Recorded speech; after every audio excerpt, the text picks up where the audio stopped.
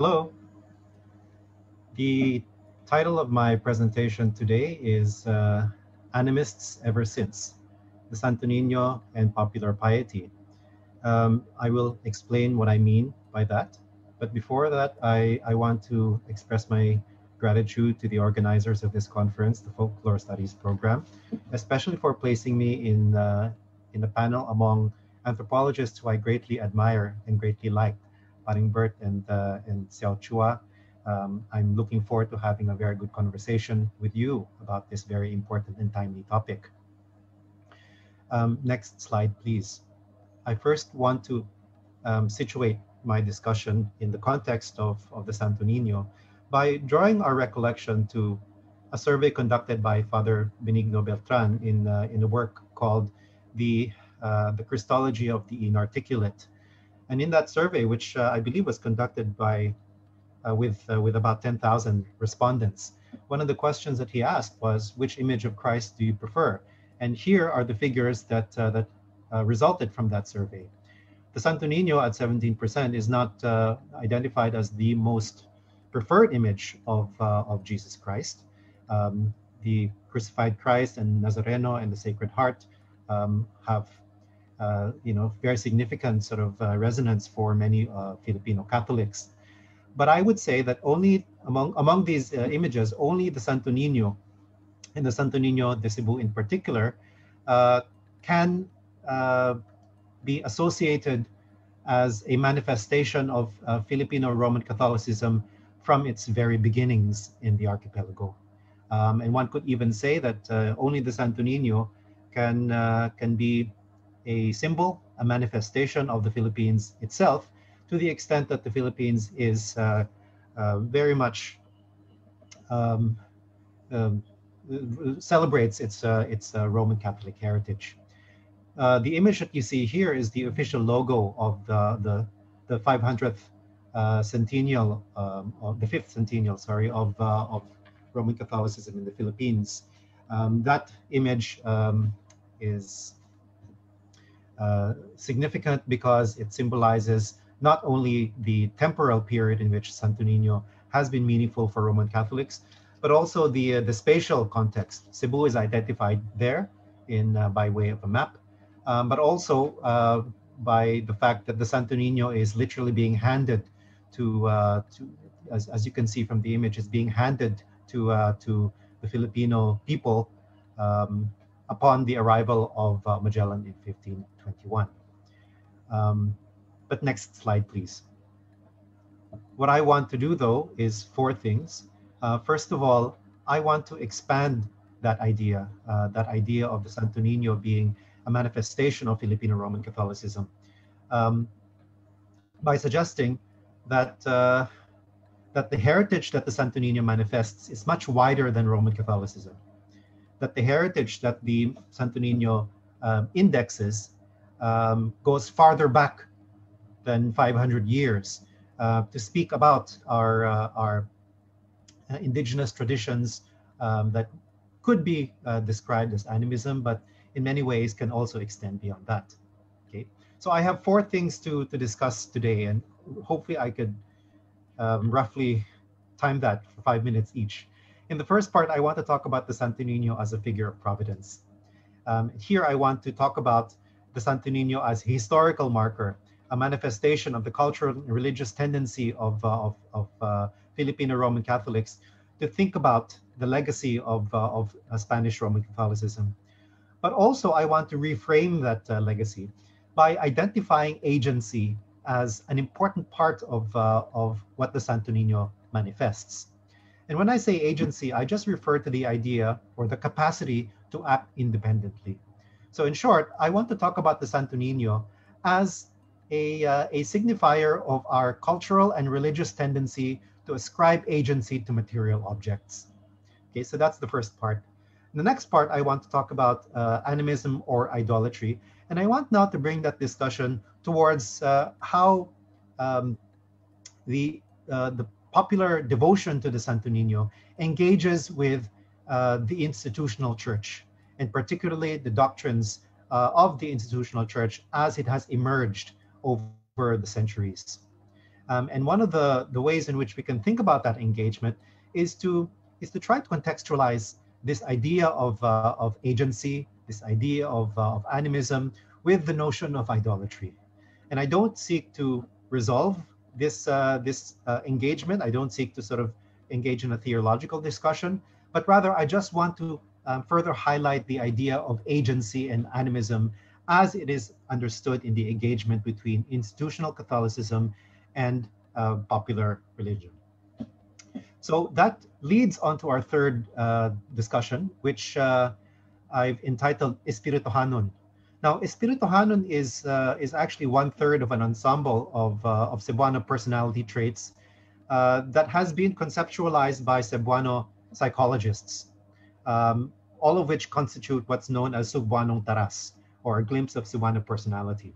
And what it is, Espiritu Hanon, is a psycho-cultural description of ritual acts that in many ways defines the popular devotion to the Santo Niño.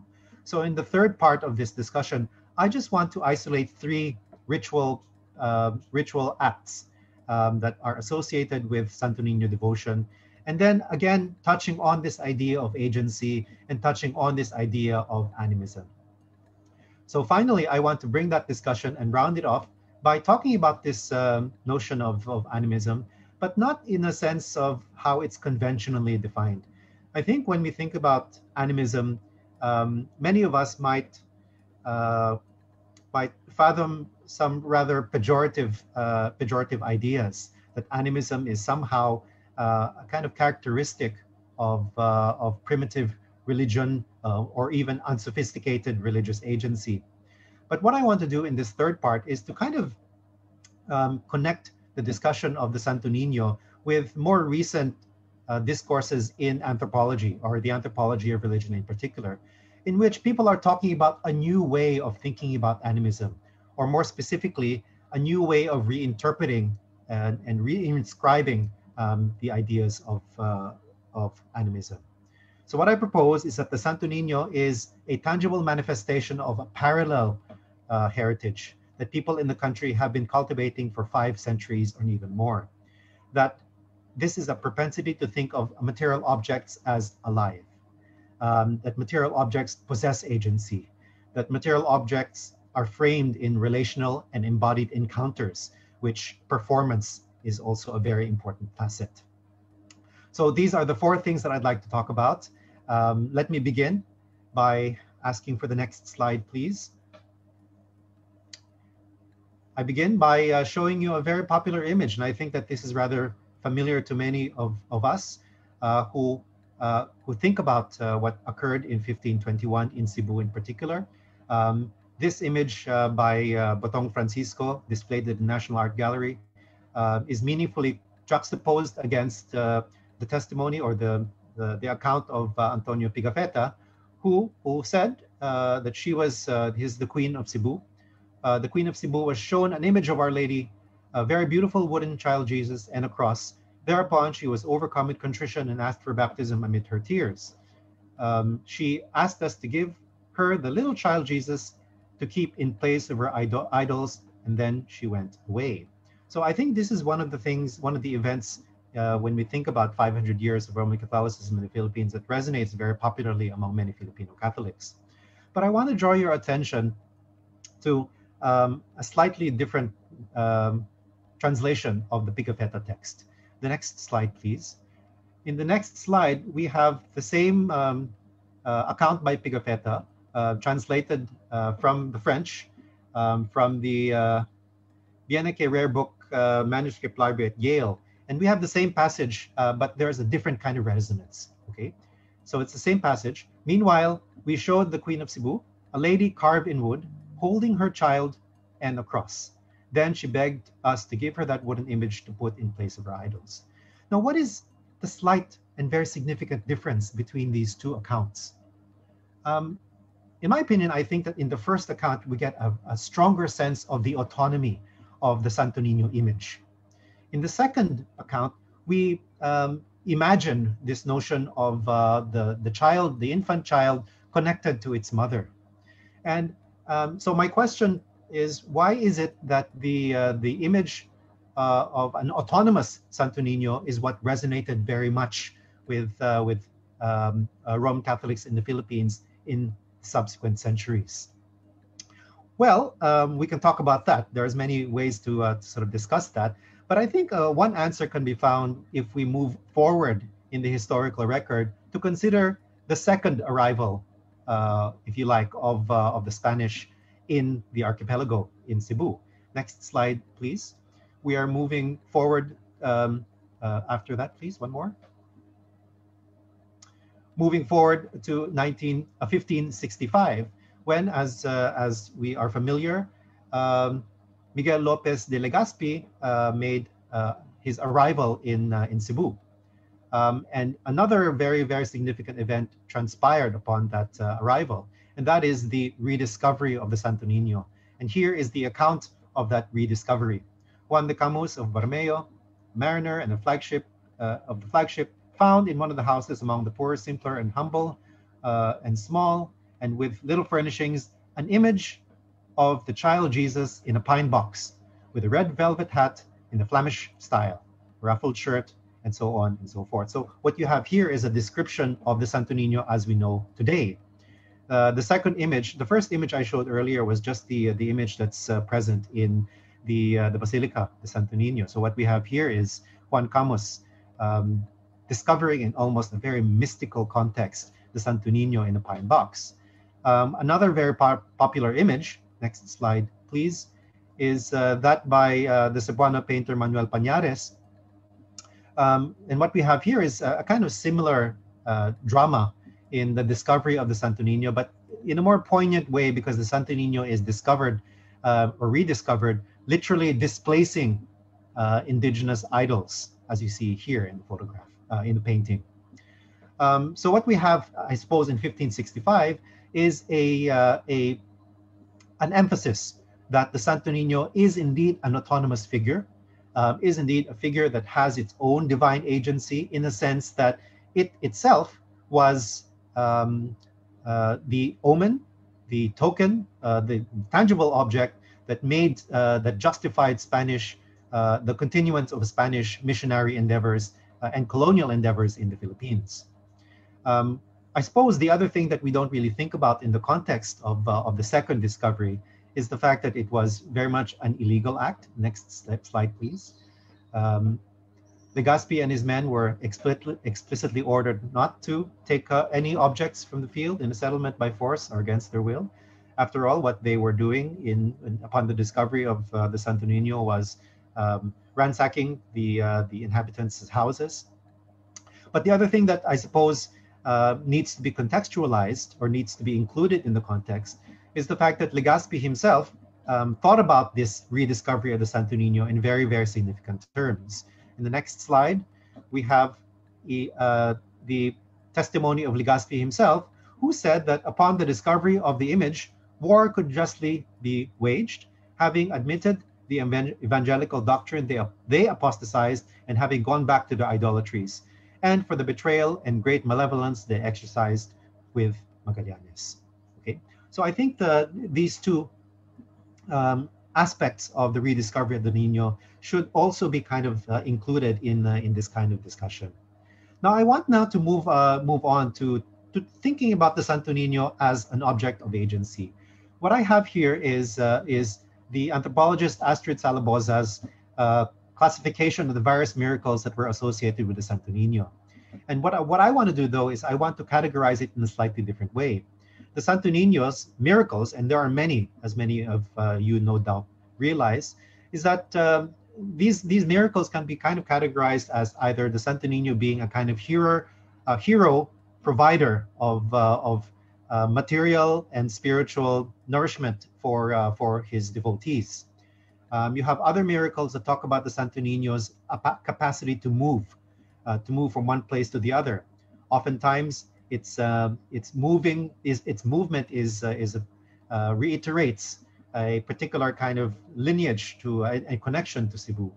And the third category of miracles is the idea of ethno-nationalist sympathizer, in which the Santo Niño often reiterates its connection to Cebu, often in opposition to Manila.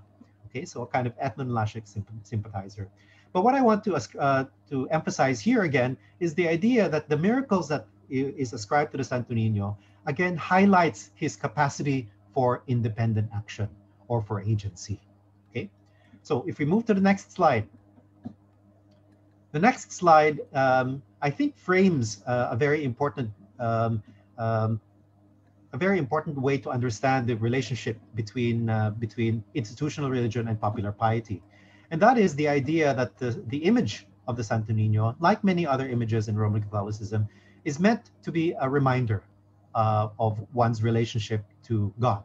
Okay, and here is a passage from the Catechism for Filipino Catholics, which reminds Filipino the faithful that we must recognize the ever-present temptation from merely reminding us of God.